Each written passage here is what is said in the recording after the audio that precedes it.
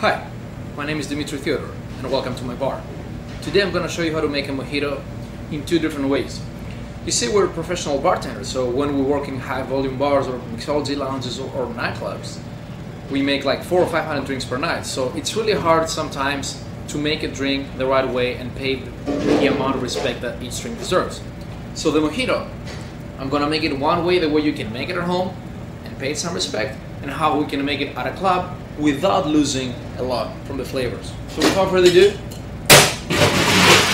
I'm gonna scoop the ice. Then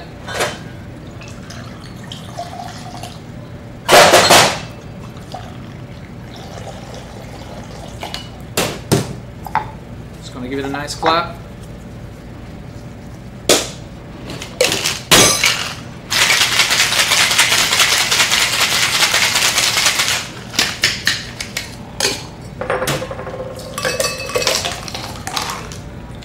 And then I'm just gonna top it with some soda water. This, with a nice straw. Take some mint from here. Put it like here. Give it to the guest and receive payment. That's it. Now, if we wanna make it the right way, I'm gonna clean it a little bit, put this away. I'm gonna wipe my top of my bar. You see, I already made a mess. And we're gonna take our glass. I'm gonna take our squeezer, sorry about that, and we're gonna squeeze some fresh lime juice. We're gonna do an ounce of lime juice.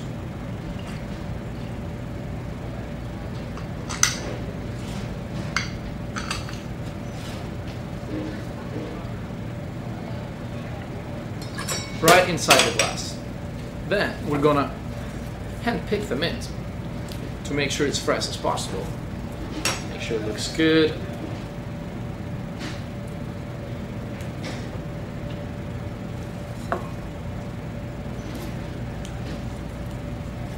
About 10 mint leaves. And then I'm gonna do 3/4 of simple syrup. Again, when I do simple syrup, it's ratio 1:1. I'm gonna take the muddler and lightly, because I do not want to damage my mint, I'm just gonna muddle it. Very light, very gentle.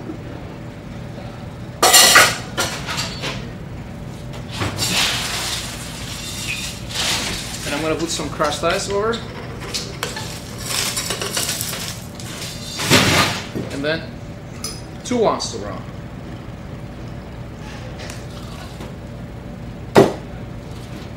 I'm gonna take my bar spoon and give it a nice swizzle.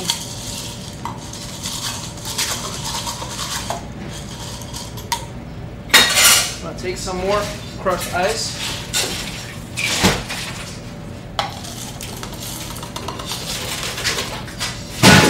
And then with my soda gun, top that with soda.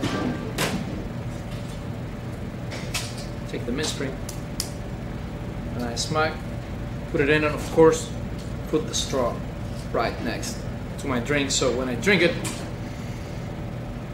I can actually smell it. As you can see, there is a difference. They look different. One is way faster, one is not as fast. Both taste delicious, but if you have the time, do it the right way. Thank you for watching and cheers.